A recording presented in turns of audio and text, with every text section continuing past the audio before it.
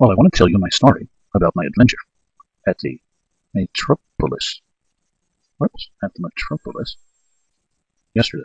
It was fascinating. Metropolis, Mother City. Huh. Well, what happened? Well, I went to the restaurant and I had some delicious ambrosia. That's the food of the gods, the food of the immortals. And then I had some delicious nectar to wash it all down. Oh, it was delicious. Yummy, yummy. Then afterwards, after I did that, then I went outside and, there was this wonderful orchestra playing. What was playing? An orchestra. An orchestra was playing. And I listened for a while, and then I decided, that's it. I'm going to go to the cinema. Oops, I mean kinema. I'm going to go to the cinema. And because I'd love to see this drama that they've been talking about. Drama at the kinema. Yeah, everyone was talking about that. And very exciting drama about this person who goes into a coma. And they begin shaking like crazy in the thorax area of their body. Oh, it was terrible.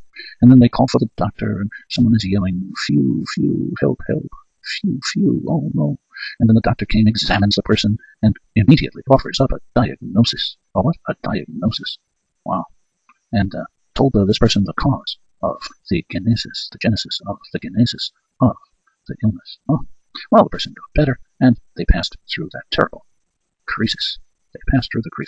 And even though they were hit a little bit with that terrible neurological infirmity, aphasia, unable to speak, it was only temporary. They were suffered from aphasia and a little bit of a social stigma for a little while, but that passed after a little while, and everything was well. And so we could say a catastrophe was averted. A catastrophe was averted. And that's the story of what I did the other day in the city and the drama that I saw.